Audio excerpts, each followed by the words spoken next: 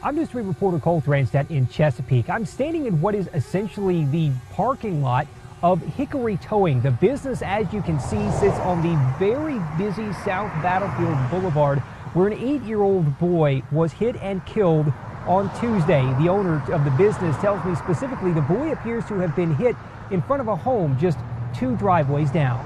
In the 1700 block of South Battlefield Boulevard Wednesday, there were no signs of the tragedy that occurred there Tuesday. But Hickory Towing owner Matthew Salento recalls the scene. There was at least 30 to 40 officers here, working the case. He has provided surveillance video from his business to investigators, but declined to provide it to News 3 Wednesday, saying he didn't want to interfere with the investigation. It hits home to everybody. It's tugging on everybody's heartstrings. He made a Facebook post offering $5,000 for information leading to the capture of whoever hit the boy.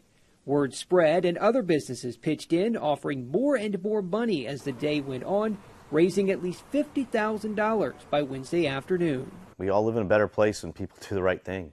Arliss Oram and Rachel Cox work at Travis Specialized Transport in Virginia Beach, one of the other businesses offering reward money. This family deserves closure. We're parents. We have 2 boys, and I can't imagine what this family's going through.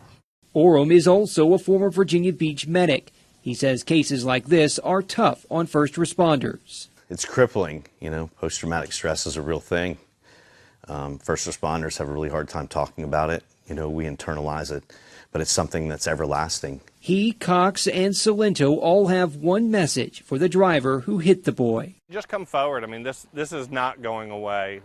On Sunday from noon to 5, people are invited to come to this empty lot here behind me, just across the street from Hickory Towing, for a celebration of life for the young boy. In Chesapeake, Cole Dranstedt, News 3.